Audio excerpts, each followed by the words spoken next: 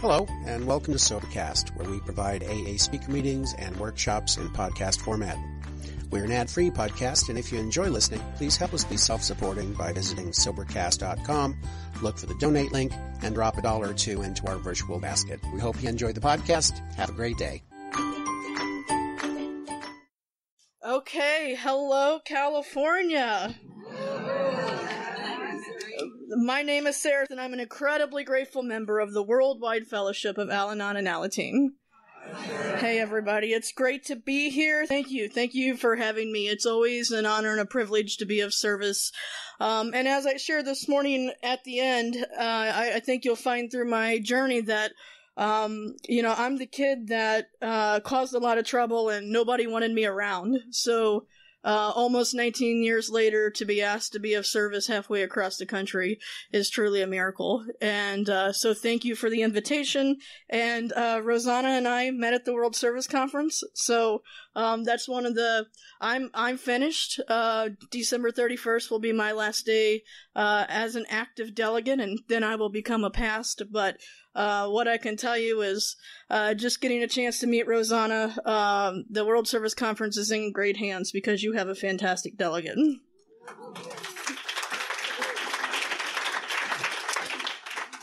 So my recovery journey began January 14th, 2001, and I was literally dragged through the doors of Alateen at 16 years old. And of course knew everything and had no desire to be there.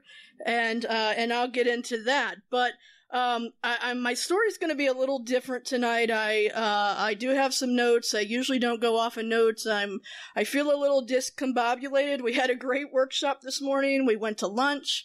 And then I called my sponsor and spent the afternoon doing step work. So that was good, I guess. But it really kind of messed with me a little bit. So I'm gonna try to stick to my notes and not get too far off my notes and see what happens. But early in the program, one of the first things that my first sponsor told me is that I suffered from cranial rectal inversion. And if you don't know, ask your neighbor. They'll tell you what it is, but, that really was how I arrived here. I just was, just pretty full of myself and, lots of ego, which meant there was no room for a God of my understanding and, no room for any guidance. And all that was because I was afraid. And the only thing I knew how to do was survive. And I'll talk a little bit about that in my childhood. I was in a meeting, not that long ago, and they were talking about what's the normal. Really? It's a freaking setting on a dryer, right? But the normal in my house, was the active disease of alcoholism. And I remember being a little bitty girl going to school thinking there was something wrong with everybody else because they didn't act like I acted. They didn't act like they were surviving the disease of alcoholism. I believed things like a messy house and fighting parents and cussing and my mom and dad throwing knives and fist fighting and, saying cuss words and doing all those things. I truly believed that that was the normal. And those things in my home was a daily occurrence. My dad, is the person who I have a problem with his drinking. I used to say, my dad's an alcoholic. I don't know if he's an alcoholic or not. And I don't have the right to really call him an alcoholic, but I can tell you I have a problem with his drinking. And I can tell you that his drinking caused a lot of harm in our family. I grew up, not having really a relationship with my mom. I always desired a relationship with my mom, but I always felt like she loved my little sisters more. And as I get into some of my amends, I'll share about that. But, one of the greatest things that the program has given me is just the understanding that my mom did the very best she could with the tools that she had. What I couldn't understand at 8 years old is that my mom was suffering from the disease of alcoholism. And as a little girl, all I could think is, why don't you love me? She loved me the best way she knew how. So that's kind of what my house looked like. And from the time I was a kid, I was looking for validation from everyone. I just wanted to be loved. I just wanted to be heard. I just wanted to be validated. And if I didn't get any attention, I would seek attention. And so I spent my early years in school. I actually was a pretty good kid, but because of all that stuff going on in my home, that's what I learned. That's what I learned, and that's how I behaved. And so by the time I was 8 years old, things were so rocky in my home that we lived on this family compound, and my grandma lived in the front of the property, and my parents lived in the trailer in the back. And at 8 years old, my mom said, "You gotta go. You gotta go," because we had no relationship anymore. And at that point, I had one younger sister, and then I had two younger sisters later on, but my mom and I couldn't get along. And, some of my earliest memories of my grandma, through the inventory process, I found out that my grandma really was my first guardian angel. And I just didn't know it, because I can remember being 3 and 4 years old, wondering why I didn't feel safe. And I would walk down to my grandma's house, and immediately when I walked through the door, I felt this unbelievable sense of safety before I could even identify it. But so I moved in my grandma's at 8 years old, and it's really, this delusion that we have in the disease of alcoholism, and this denial, we don't even know we're lying. We just don't know. And, I made up this story at 8 years old that I told people that I moved in with my grandma because my grandpa was dying. And don't you know, at 8 years old, it's my job to take care of my dying grandpa and my grandma, and the reality is that's what was going on. But I expected people to believe it. I expected people to believe that and not look at the fact that our family was drowning in the disease of alcoholism. I grew up in a small country town where it was a town of 6,000 people. Everybody knew everybody. My dad was a bigwig at our local charcoal plant, and there was lots of parties, and there was always parties on our property, and so everybody knew everybody. But I believed that I could, just create this story, and that would mask the reality of what was really going on. And I created stories that I thought would mask the reality of what was really going on for a lot of years. Right? The denial got so deep. And I really do love that acronym that says, "Don't even know I'm lying," because it became so familiar. It became my reality. So at 8 years old, I made a conscious decision when my mom kicked me out of my house. And that was, if you can't beat the disease of alcoholism, you might as well join it. And I never drank or did anything like that, but I certainly started to practice the behaviors. And at 8 years old, my life changed at school. And I would go to school and treat others the way that I was being treated at home. And the truth is, I'm not sure I really knew that I was doing that. I knew that I made a conscious decision that I was going to survive. But, when you're surviving in one place, there's only so much self-control you have at 8 years old. And so I carried that stuff over into my school life. And sadly, at 8 years old, I became a bully, and that continued on for the rest of my journey in elementary school, middle school, and junior high. And that's just what I knew to do, and I'm not going to stand here and make any excuses for it by any stretch of the imagination. That's all I knew how to do. And what the steps has showed me over the years is I just was in a lot of pain. And the pain was so great for me to process. The only way that I could deal with the pain is to hurt you. And that's what I did, and that was kind of what was modeled in my home. So I learned to survive. I learned to fight. I learned to manipulate. There wasn't a lot of things that I couldn't manipulate into making it be whatever it needed to be. As I got older, my sisters started to get a little older as well, and nobody asked me to do this, but I, over time, felt it was my role to protect them. Right? My grandma protected me, and I felt like God had appointed me to protect them, and so I really never had a childhood because I got busy. I got busy protecting my family from the disease of alcoholism, and honestly, it wasn't long and my grandma started to get sick, and so at 10 and 11 years old, I was writing checks, paying the bills, getting a ride to the grocery store, doing all the shopping, and being like an adult 11-year-old. I already had issues with my ego at like 5. So at 11, when you're running a household, like you're going to make it somewhere. And so that's what I did. What I learned in surviving the disease is that I was always on guard to make a move. Trust? No, never could trust anybody. It's just not what I learned, and I certainly didn't trust women. So you can imagine by the time I got here and I found out I was going to have a woman as a sponsor, that didn't go over too well. But women just didn't seem safe. They just didn't seem safe. And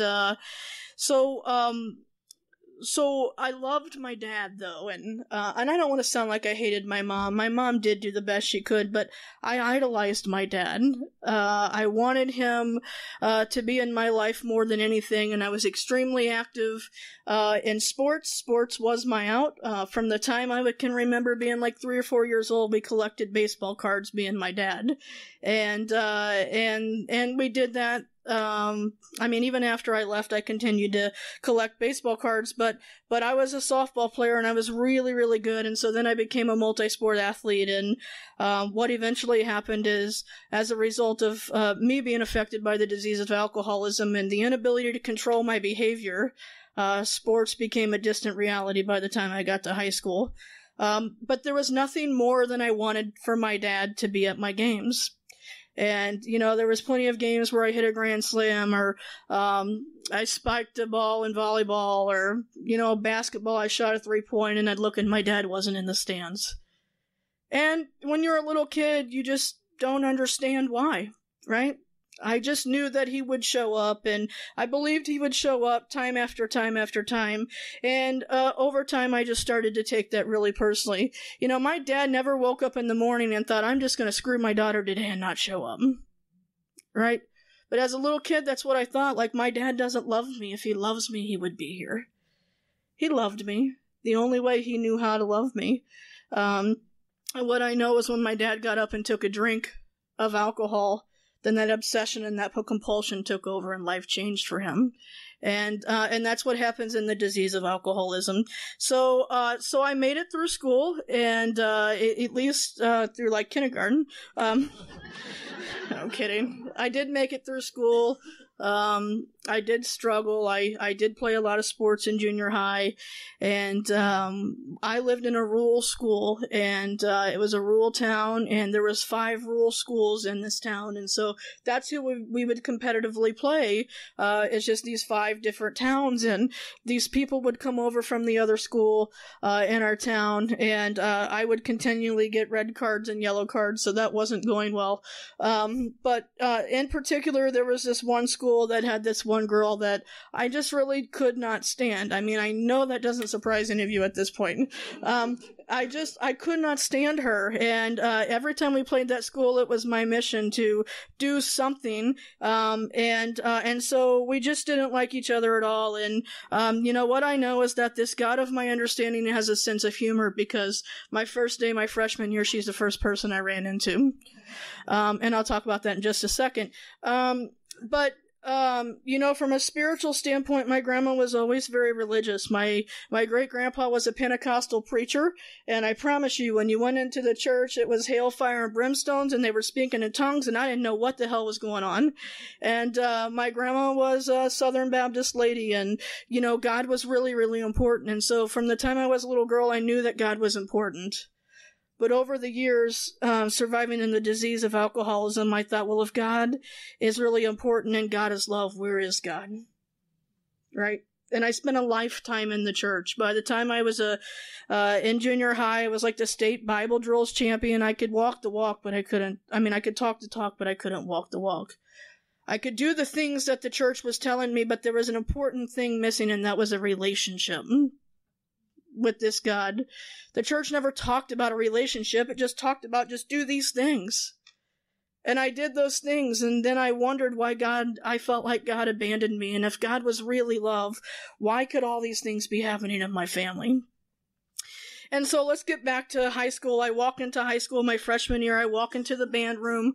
One of the things that I had really started to do was I started to be a drummer, right? Sports were good. but I can hit the drums harder. And so I started to drum, and this girl that I used to beat up playing ball, or whatever we were playing, she walked into the band room, and I had always been an aggressor. I had always won fights, and we got into a fight, and I lost for the first time in my life. And I thought, I need her on my side, right? Like, if I'm going to lose a fight, now we got to become friends. And so we met, and we really did. We become best friends pretty quickly. And what you'll hear in just a second, that was God doing for me what I can't do for myself one more time. My high school career kind of went that way, but now I had a partner in crime, and I always tell people that if I'm going to go to jail, it's going to be for homicide. It's not going to be for suicide. And my friend actually was more self-harming than others harming, and so we somehow just became this pair. And what happened was we started to spend a lot of time together. And at this point, boys were really important, and I loved boys. Right? Because I idolized my dad, and my dad wasn't available. And so I become somewhat promiscuous at a young age, and all I was looking for was this relationship with, again, somebody to love me. And my grandma was progressively getting worse, so she couldn't do for me what she used to do for me, and so I had kind of turned to boys, and so that wasn't going too well, and I started to get into some trouble with that. But my best friend and I, we started to hang out all the time. And we started to hang out at her parents' house. And you see, my house, since it was still on the family compound, my mom had moved away. But over time, the dysfunction that used to be on the back side of the property had come to the front side of the property. Because as the disease of alcoholism progresses, it doesn't know geographics, right? I used to think if it would just stay back there, but it didn't. My house that used to be my safe place became unsafe. And so then I was too full of shame to bring my friends to my house. Because you just didn't know what was going to happen. I just didn't know what shoe was going to drop next. And so we always went to my friend's house, and that was God all over it, because then my friend's mom got to watch us behave however we were behaving, which I'm sure was extremely inappropriate. And she, what I didn't know is that her mom was a member of Al-Anon, and her dad was a member of Alcoholics Anonymous. And so they started to tell us there was this dance, right? I'll see where this is going. And there was this dance, and there was boys. Dance, it was okay. Boys were on. And so we went to this dance. I lived in Salem, Missouri, which is in central Missouri. This dance was in Pacific. It was an hour and a half to get there, and so we rode this long hour and a half, and the boys were a freaking letdown.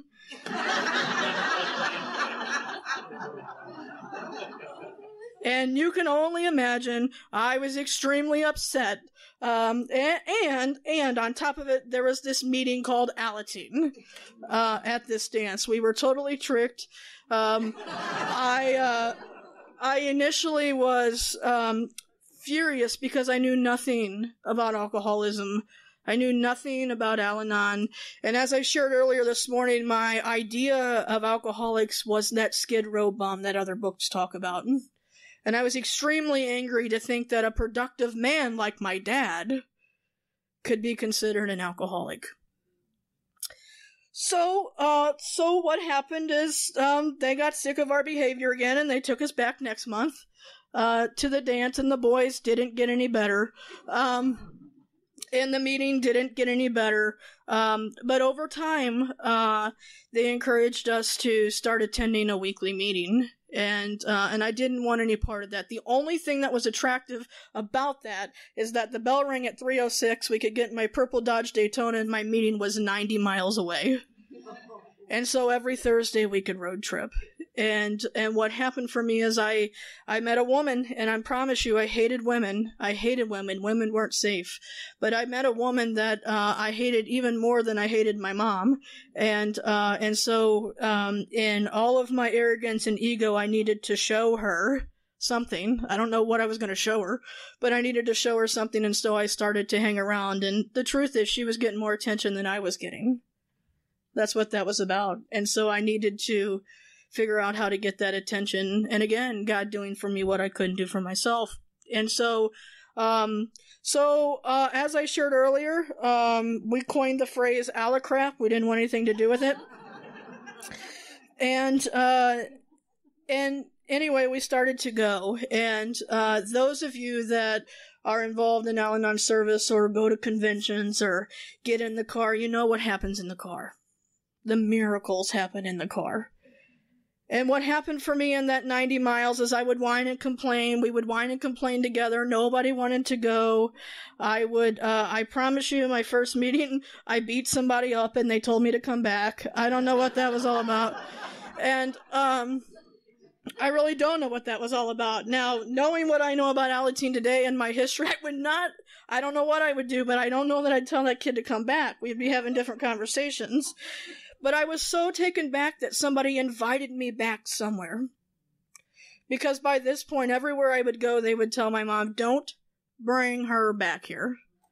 They would tell my grandma, don't bring her back here. I had progressed so violently in sports that, I love sports, but I was angry and that was my only out. And I would hit the ball really, really hard and I'd round second and slide into third and break the third baseman's ankle. And I thought it was funny, right? That was my out. And so by this point, sports were a kind of distance and people just didn't really want me around because I didn't know how to behave properly. And so when that Alateen sponsor said to me, come back next week, I didn't know what to do with that. I'd never been invited back anywhere. And so we came back next week, and my first sponsor, Carol, and this was prior to the mandate in 2001. I was 16 years old, and I had an adult sponsor. And I wouldn't be standing here had I not had an adult sponsor. Because what she did, well, number one, a kid couldn't have handled me. And number two, what she did for me is she loved me in a way that I'd never been loved in my life. Right? She loved me through the 12 steps the first time. And she said, Sarah, from the beginning, I promise you, if you do what I do, you can achieve the results I've achieved. And she didn't treat me any differently. This is my pet peeve about Alateen, is we treat them like they're just kids. Like they're just somebody special or they're somebody different. And I think what we're missing, we don't understand, is they're young members of Al-Anon. And if we keep coddling the program, they're going to miss it altogether. What I see in Missouri, and I can't speak for anywhere else, is Alateen is becoming a social club. And I promise you, if it was a social club when I got here, I wouldn't be here. I didn't need another social club. I needed my life to change, and that's what my first sponsor gave me. She gave me the ability to look at who I was and walk me through that. And I knew no matter what I found, I would be okay. Because I trusted her, and I believed her. And she never left my side, but she took me through the 12 steps, and, Alateen taught me some things that I had never experienced in my life. It helped me become other-centered instead of self-centered for the first time. I learned how to care for other people, and she said to me, one of the first things she said to me is, she goes, I just need you to know the world goes round and round, and it doesn't revolve around you. And I said, well, didn't know that. She taught me how to be of service to other people. She and her husband, one of the things that I really mourned and thought I would never experience was the role of parents. And what I found at 16 years old when I got here, what I found at 16 years when I got here is that there was some really deep-seated voids and holes in my life, and that if I was willing for the package to come in a little bit different wrapping, I could experience those relationships that I never thought I would. And my sponsor and her husband gave that to me, and the people in the district gave me moms and dads and grandmas and grandpas. And a lot of those deep-seated voids began to heal. I knew that my sponsor was proud of me. I knew she was proud of me. She always shared that with me. And I never heard that in my home. I mean, my grandma, because of her background, she thought Al-Anon was a cult. Right? That's probably not surprising. Her father-in-law is a Pentecostal preacher, and she's a Southern Baptist woman. And she thought that Al-Anon was a cult. And I remember being 17 or 18 years old, and I used to call my sponsor all the time. And, by the time I got here, there wasn't a lot of feeling. I didn't do hardly any feeling. My feelings were anger. And there was two special people in my life. It was my sponsor and a lady from Texas, which I'll talk about in just a second. But my sponsor, I don't know if she was talking to my grandma or what, but this one time, I was leaving for a trip. I was 17 or 18, and I had been asked to speak in Birmingham as a teen, and for whatever reason, something changed in my grandma, and it wasn't long after that, and she had passed away, but before I left, she said, I don't know what's going on in Alateen, but you've changed. You've changed, and with our rules and stuff in Alateens today, kids couldn't just get on the road and travel halfway across the country to share their story. But whatever happened, I'm sure that my sponsor had an opportunity to talk to my grandma, and really that was okay then. My sponsor gave her a different perspective of the possibility of what could happen in the program. And so that was really cool. I wish I could tell you like I had this fantastic rock star program. I become an adult in life. I lived happily ever after, but those of you could probably tell that's not a reality at this point. But I got incredibly involved in service. My sponsor told me early on that, like the three-legged stool, service was part of recovery. Service wasn't an option. Service was part of recovery. And I think that is a really good message, with the exception or with the caveat that not at the expense of working the steps. And I'll get into that. What happened to me is I got extremely involved in service, and service became my primary program. And I promise you that can cause a lot of damage, and it certainly did in my recovery.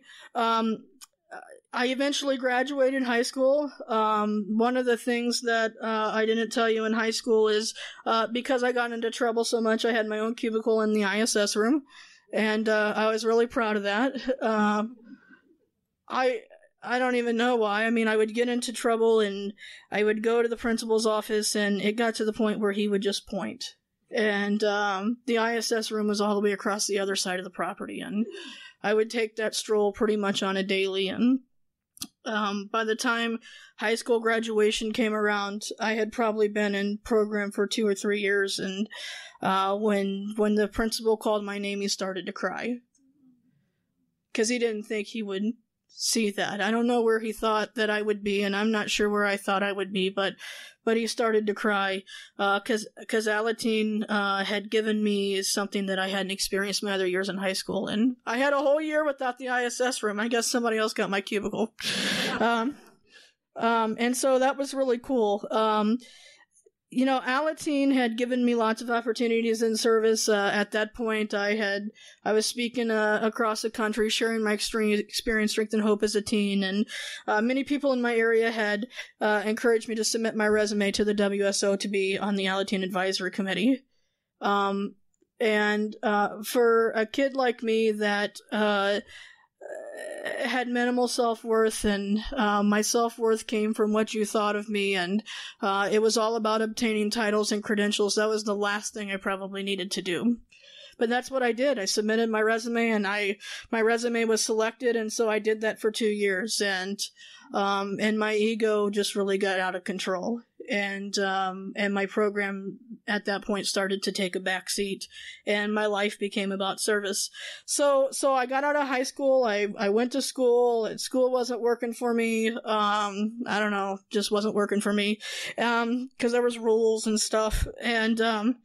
And so I went to work right away. My grandma's health was progressively getting worse, and I started working at a restaurant and was rapidly progressing into management. And one day, one of the things I didn't tell you that's actually kind of important is that I found out when I was in my later teen years that my mom was adopted, and I was really pissed about that because I felt like it had been hidden from us. And why am I telling you this right now?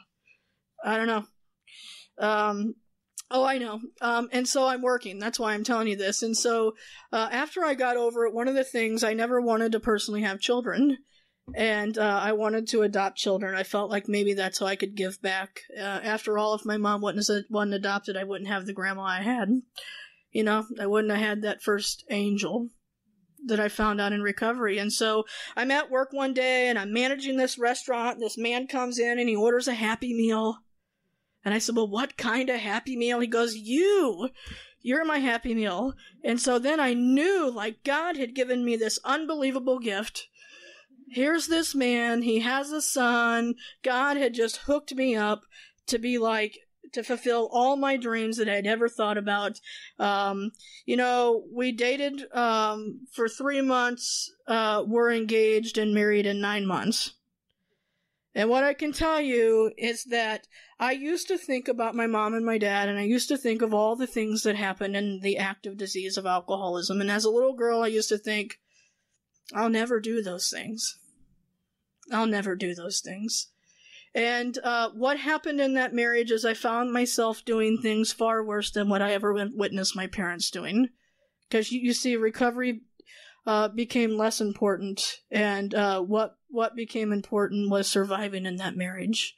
And the sad reality is you know, I kind of backed off from service, and I was going to a local meeting that didn't have a good foundation, and I was telling you all how to work your program, and my life was in shambles. You know, if there's one message I can touch any of you with tonight, is that, you know, recovery doesn't work itself. And there's a guy in one of my groups in St. Louis that talks about, you know, recovery doesn't come through osmosis. And it just doesn't. Recovery does not come through sitting in a chair. And I spent a lot of years sitting in a chair trying to share the message, and I didn't have any idea what I was talking about. We've had lots of conversations just in the few days that I have been here in the last 24 hours. And you know what I know now with 18 plus years of recovery is it's more imperative that I hit my knees every day now. It's more imperative than what it was in the beginning. Because when I start to think I know, that's when I become dangerous. And I need to maintain that conscious contact with the God of my understanding. So anyway, that didn't go well. Lots of domestic abuse and violence. I used to think as a kid with Jerry Springer that, you know, that stuff will never happen in my house. Well, it did. You know, who watches Jerry Springer at 8 years old? You know, that's probably part of the problem, right? And I did. I mean, that was just part of the dysfunction in our home. And so I'm going to meetings, not working a program, and my life has fallen apart. And there was a series of events happened, and I ended up in a house that I couldn't afford, raising my sister, which was, I didn't really talk a lot about that, but my grandma had taken my sister in. My sister was 15 years old, pregnant, trying to get married. And it just was another generation being affected by the effects of the disease of alcoholism. And I found myself in this basement one day on my knees, just not sure where to turn, and the phone rang. And it was my old sponsor who I had kind of parted ways with because she was trying to tell me what to do and stuff like that. And I didn't really want to be told what to do because at that point I knew everything. And she just said, you know, you can always call. And again, God doing for me what I couldn't do for myself. And so, I had gotten pretty active, and involved again, in Al-Anon service. And, I certainly wasn't looking. I just got the heck out of a marriage. I certainly didn't want another him. As a result of all the things that went on with sports, I lost a full ride scholarship to play ball due to injury. I got injured my senior year and wasn't able to do that. And so, once I started to go to meetings together again, and I started to get some of that self-worth, back, and I started to, live according to our spiritual principles, I knew that I wanted to do something athletically. And so I started to bowl, and I was at the bowling alley practicing one day. I was preparing to go to nationals, and this woman came down to the bowling alley and said, "Hey, we need a teammate." Well, that was great for me because I needed somebody to stroke my ego. And so I became their teammate, and And I was miserable. I was in the middle of a divorce, and they're like, there's some college guys. Like, could you just get laid by a college guy? And I said, I'm just really not into that. And I said, don't any of you have any hot sons? I didn't want a husband. I was not what I was looking for. And one of them said, as a matter of fact, I do. And so Brian and I started dating, and I went to nationals and ended up getting a scholarship to go back to school and bowl on a bowling scholarship in St. Louis, which is a miracle. It's really a miracle of the program, because one of the, I'm really jumping ahead here when it comes to amends, but one of the things that I used to think in my amends process in my first time through the steps is I'll never find all those people to make amends. And I was able to do that through changing my behavior and my attitudes, and I knew that receiving an opportunity to go back on scholarship in a different sport was God's gift to me for figuring out how to make those amends. So lots of things happen. Things got really good. We moved. Things got really good with my husband. I got really plugged into service, and once again, service kind of ran the forefront of my program. And I didn't know what was happening. I talked about this a little bit this morning. I loved my sponsor, but my sponsor became more like my mom. And I don't know about any of you, but I don't want my mom telling me what to do. And so that relationship was kind of on the rocks, and I really wasn't doing a whole lot of listening to anybody, and this seems like a reoccurring thing, because it kind of is, but I knew that I needed to do something different, and one of the things we talked about in the workshop earlier was putting people on a pedestal. And I certainly had put my sponsor on a pedestal, and she fell off, and I knew it was time to change, but because I had put her there, I didn't think that there would be anybody that could ever fill that role. And so I did something drastically different, and I went 4 hours away, because, if I tried to get a sponsor, like, in town, they would know that I was not acting right again. So I went 4 hours away to try to get a sponsor. And I was sitting in this meeting one time on a Friday, and it's a fantastic meeting. It's probably my favorite meeting in Missouri and Kansas City. And I had turned my phone off, and I'm not making the story up. I promise you. I turned my phone off, and all of a sudden, like, my phone pops back on, and it says GPS signal lost. And I'm like, what is going on? And I was humiliated and embarrassed. And I turned it off, and it popped back on again. And I just didn't know what that was about. And what I got from that meeting is that it was just about total surrender. It was just about total surrender. And because all the conversation became about God. God was doing for me what I couldn't do for myself. And I seized resistance to enemies and submitted to their authority. And the steps became really important in that meeting. And I just knew that the steps was the answer to the spiritual gifts that I had experienced at a point in my journey. And through that, I'm going to get into the steps and start talking about the steps in just a second, but God presented an opportunity for me to walk through a series of events that's absolutely changed my life in ways that, my foundation was great, and thank God for my foundation that I was given in Alateen, because as all those things were happening in my life, I at least had that to fall back on. But what I know about the steps is the steps are an ongoing process. You can't just go through them one time. You're not one and done, and that's what I thought. So, let me get into my notes here. But step 1 says, we admitted we were powerless over alcohol, that our lives had become unmanageable. And what I learned in step 1, again, is that I needed less power, and that it was really okay for my life to be unmanageable. It was in the admitting where my power came from. If I could just admit that my life was unmanageable and that I was powerless over the effects of alcohol, I could get ready for step 2.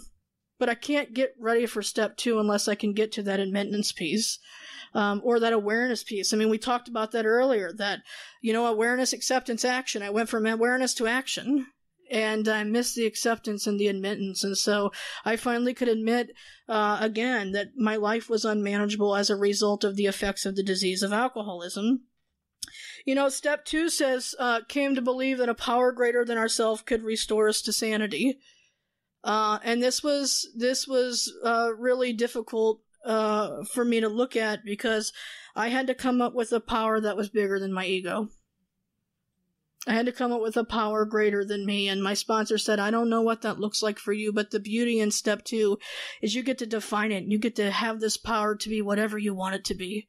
It just has to be bigger than you. And so I got to walk through that process and I got to start defining what this power looked like. And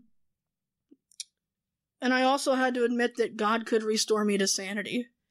There used to be such a negative connotation when I would say God could restore me to sanity, because that meant like I was insane. You all already knew I was insane.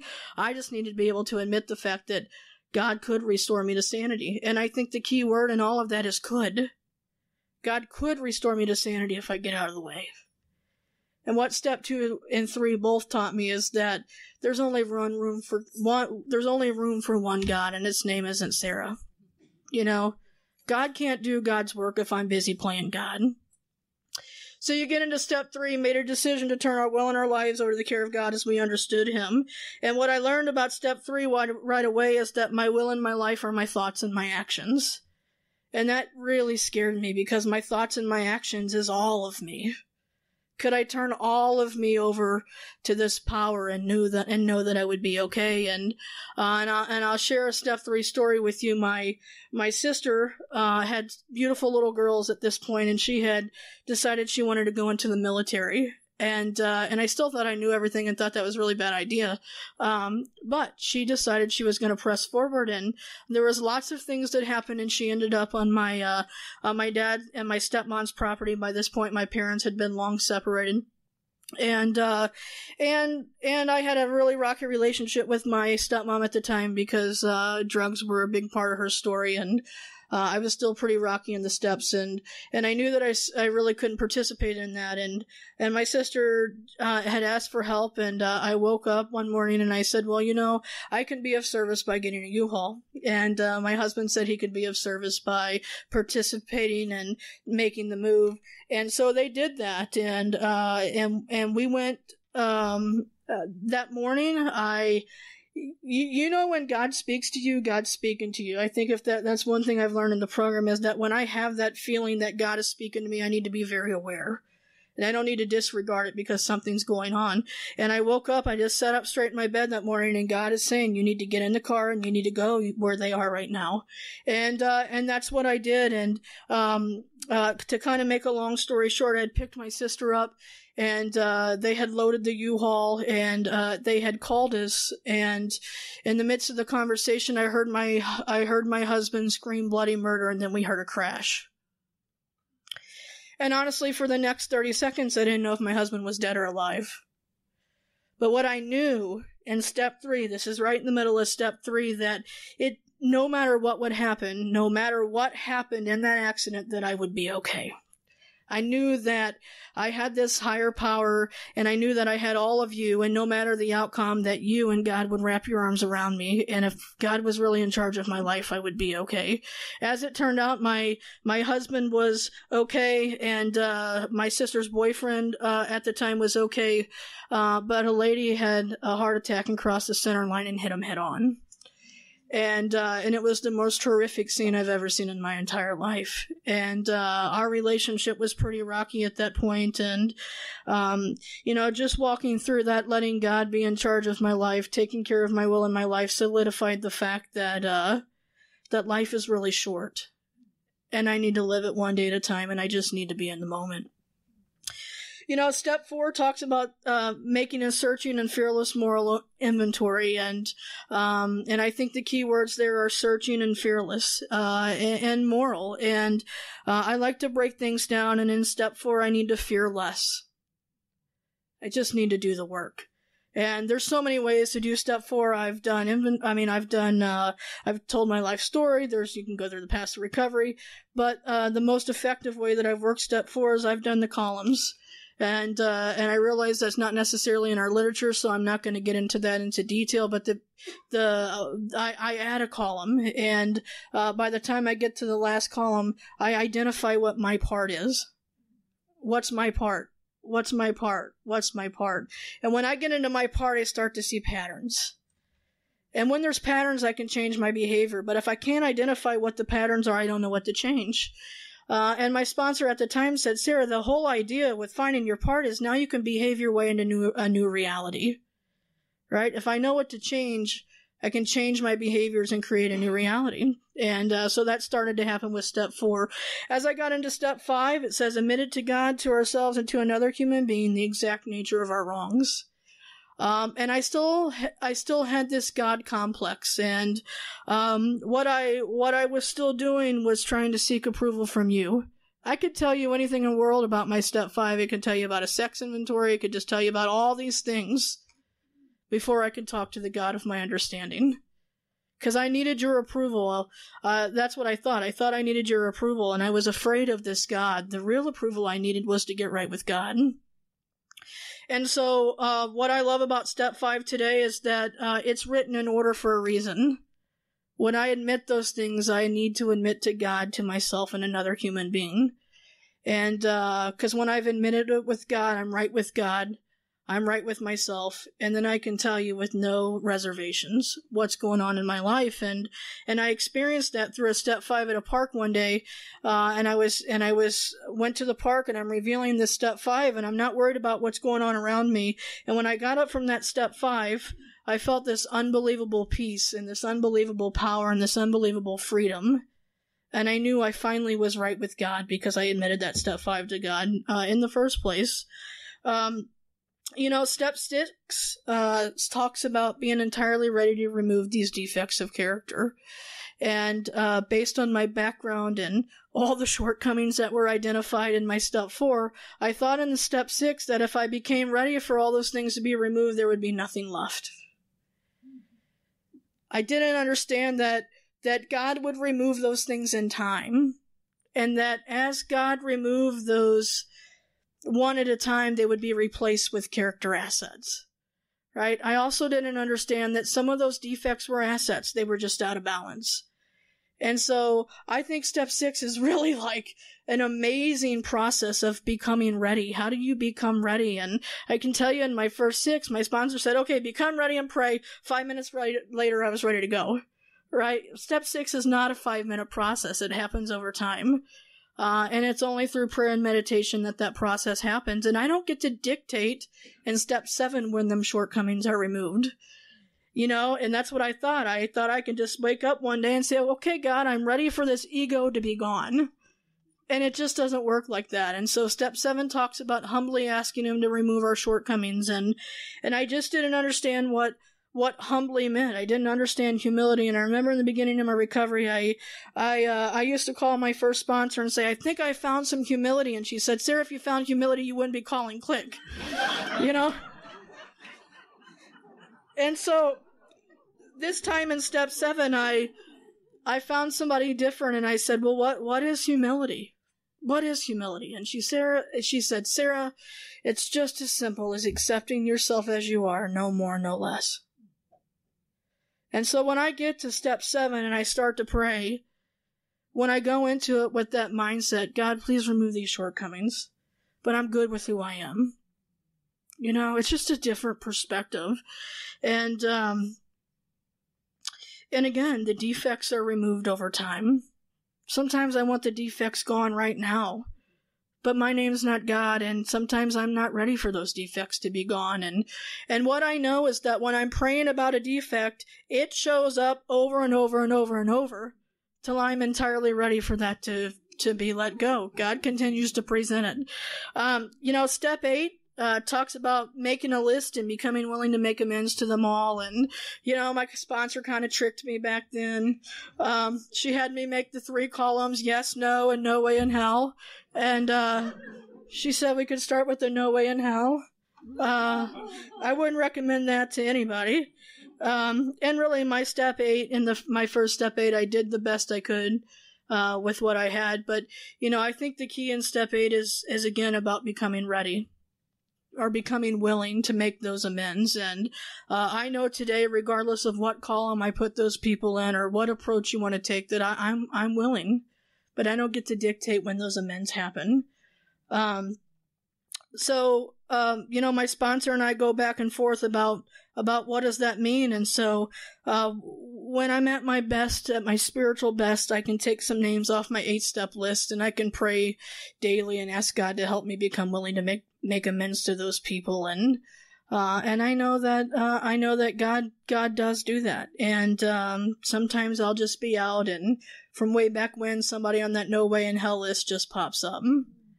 It's because I've done the work, and I can make that right and not be held hostage by the past. Step 9 is one of my more recent favorite steps. It talks about making direct amends to such people wherever possible, except when to do so would injure them or others. And I think the key in step 9 is direct. It says make direct amends. And I know my family got tired of hearing Sarah say, I'm sorry, I'm sorry, I'm sorry, I'm sorry. I'm sorry is not an amends. I'm sorry is an apology, and that certainly can be part of an amends. But, what I've learned in step 9 is that an amends is I'm wrong. I was wrong. And how can I make it right? And, I had a couple lingering amends. When my grandma got really sick, I got busy finding boys, and my mom and her girlfriend, she had left my dad and had a girlfriend, had moved in, and it was too painful to watch. And so I missed the last days of my grandma's life because I was full of resentment.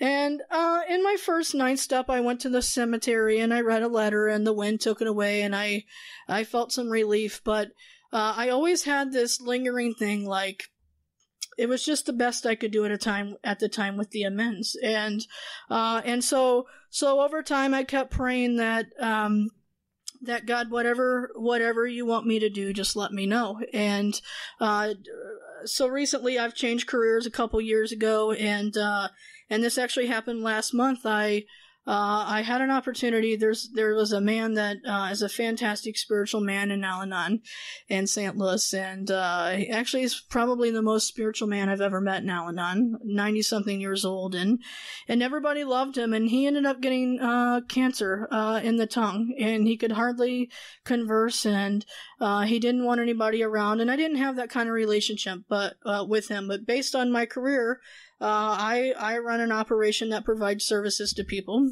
and they had called, and Al-Anon people had called and said, hey, could you go over and talk to him and see if you can provide any services for him? And he let me in, and I sat down one day and I just said, I won't say his name, I just said, well, how are you? How are you today? And he said, Sarah, I'm just powerless. 92 years old, dying with cancer, and accepted his powerlessness. And yet I fight, and I fight, and I fight in step 1, trying not to be powerless, time after time again. And I said, really? And he said, yeah. And we continued to talk, and so we worked out the deal, and we took care of him, and I went back the next time, and I make the confirmation calls from my office, and I wasn't going to go back, and he answered the phone, and he said, I'll see you tomorrow. Now, my job isn't to go out and provide the services. I'm the manager. And so I knew that I needed to go, and I didn't know why I needed to go. Again, God was speaking, and I have struggled over the years with, do I really have the ability to love people? Do I really have the ability to truly, deeply love? And so I went over there, and he started to talk to me, and we shared some really good sentiments, and he talked as long as he could, and I started to get emotional, and I knew it was time for me to go, because God forbid somebody see me cry, and my employees were in there. I didn't want them to see me cry. I don't know what that was all about. But anyway, I knew it was time for me to go, and I started to walk away, and I turned around, and he raised his hand like a superhero. And he said, Sarah, your job's to carry on my love. And I knew in that moment, that was my final amends to my grandma. That's all my grandma wanted me to do, was to carry on the love, but I never thought I was capable. And out of all the Al-Anon people in St. Louis, I'm the one person that got to watch this man make his transition. The next day he passed away. And so when I have that conscious contact with God, sometimes I don't have to necessarily book an appointment. I just need to show up. I just need to follow God's guidance. Step 10 talks about continuing to take inventory, and when we're wrong, promptly admitting it. Again, that's probably why I was doing a 4-step in my room just a few hours ago, because I had done some things and I needed to promptly admit it and take care of that. And thank God that it's not all compiled like it used to be. I get to clean the wreckage of the day and not be held hostage by all that stuff. I get to be free every day at the end of the day if I choose to. Step 11 talks about having a conscious contact with God and praying for knowledge of His will for us and the power to carry that out. And I think the key for me is knowledge of His will, not knowledge of Sarah's will. I used to get that confused, and knowledge of His will means that I feel okay when I'm doing whatever I'm doing.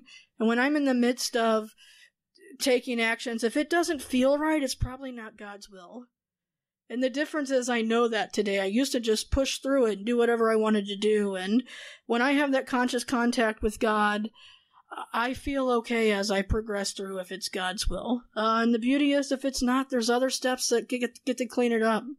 And step 12 talks about having had a spiritual awakening as a result of these steps. We get to carry this message to others and practice these principles in all of our affairs.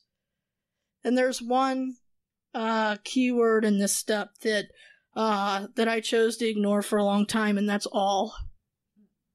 It doesn't say some.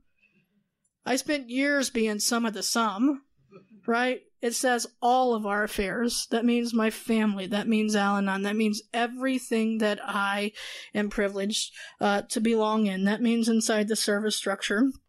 I'll close with one last story, and I'm not going to read it in its entirety. Those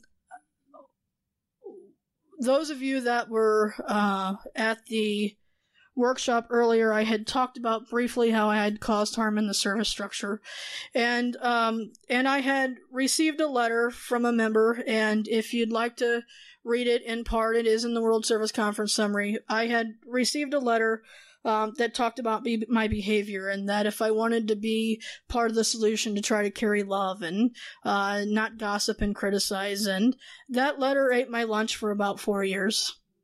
And frankly, it pissed me off when I got it. But it ate my lunch, and over time it started to work on me, and I started to accept the fact that letter was a loving letter. It was truly a loving letter. If somebody had enough courage to send me a letter that challenged me to be part of the solution, it was truly loving, and it was an anonymous letter. And over time, I started to pray, and I started to pray, and I started to pray that, God, please, just let me know who wrote the letter so I can make it right. That's all I wanted to do, was make it right. And one day I found myself sitting across from this woman at a convention, and we were having this conversation, and I said, I need to tell you something. She goes, no, I need to tell you something. And she said, I wrote the letter. So she had no reason to say that to me, except for I'd made this conscious contact with the God of my understanding, and I just wanted to make it right. And she said, why? And I said, all I've wanted to do for the last 3 years is just say thank you. Right? The first word in the first step is we. And I can't do it without any of you, and I certainly can't do it without all the people in my life that continue to guide me and love me and support me. Al-Anon has given me unbelievable gifts. I raised my 16-year-old nephew. We got him when he was 9. He's a member of Alateen. My husband and I have been married for almost 10 years, which is truly a miracle. And I have the most beautiful family in the world that when I used to call my nieces when they were a little younger, and they would say, Aunt Sarah, I love you 10, right? Because 10 is as high as they could count.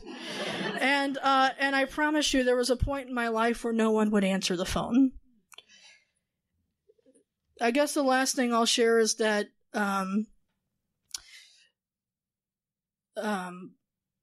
service is a phenomenal thing, And I have absolutely loved every second of being the delegate. But we can't do service at the expense of not working the steps. Service is not the program. The 12 steps are the program of Al-Anon. And when I can get connected with the God of my understanding and walk through those 12 steps, there is not one thing in my life that there's not a solution to. So, as I shared earlier, it's always humbling. It's always an honor and privilege to be of service. And thank you so much for inviting me. Recovery has given me the ability to live. Thanks again.